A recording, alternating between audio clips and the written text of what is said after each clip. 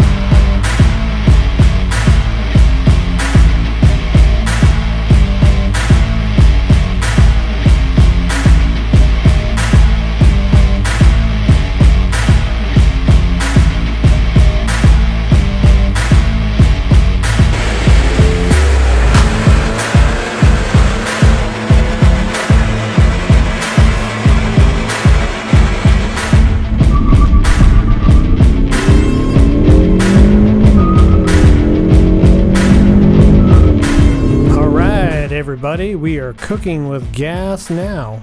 The combination of the Mishimoto intercooler, the Airaid intake, and the Cobb Stage 2 tune has given us a 38 wheel horsepower increase. So Carmine is sitting at 314 wheel horsepower. He also realized a nice increase in torque, sitting at 406 foot-pounds of torque at 3730 RPM. The 0 to 60 time increased just a tad, but now I am having issue with traction. I currently have the factory all-season tires. I may have to go for a wider summer tire to really explore the new heart transplant Carmine has received. The torque is just spinning the tires when I try to launch with the traction control turned off.